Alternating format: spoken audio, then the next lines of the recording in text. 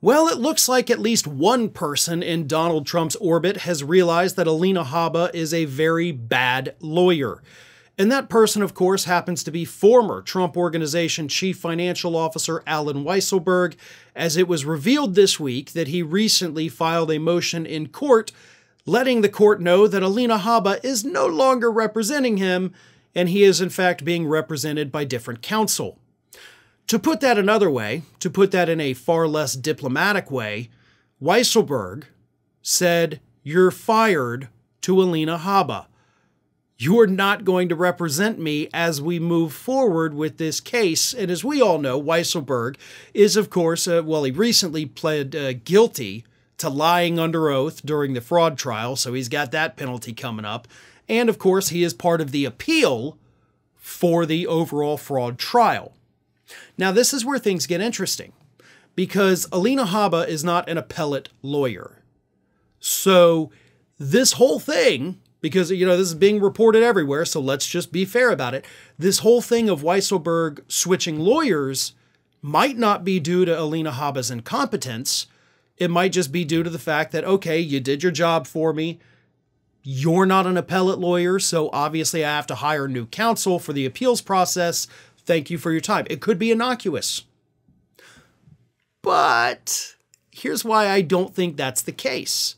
If that were the case, if this were just Weisselberg getting appellate lawyers to take it from here, this would have happened a long time ago. Alina Habba would not have remained his counsel up until, the first week of April.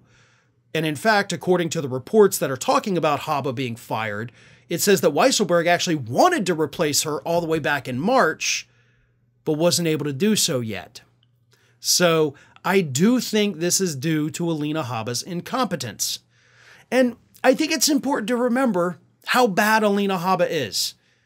Because let's not forget that following Donald Trump's defeat in the fraud trial and his defeat in the E. Jean Carroll defamation lawsuit, her performance was so bad, her behavior in front of the judge was so bad, that you had these MAGA people out there actually suggesting on social media that Alina Habba might be a Democratic plant, working as a Democratic double agent to sabotage Trump from the inside.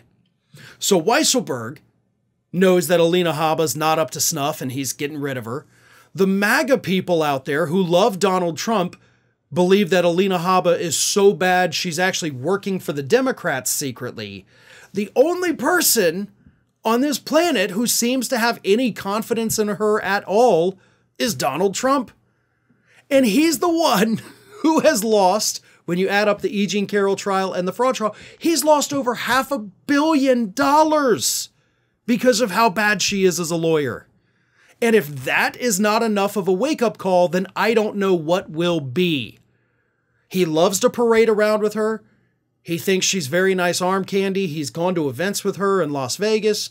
Trump's wife wasn't there. Alina Habba's husband wasn't there. He threw her a birthday party recently. All kinds of crazy stuff. So I don't want to say that there's more to it than we know, but those aren't things you just do with your lawyer. So maybe there's another reason why Donald Trump is keeping her around. It certainly isn't because of her legal prowess, I can tell you that, but maybe there's something else Donald Trump sees in her that honestly, I don't even want to know about at this point.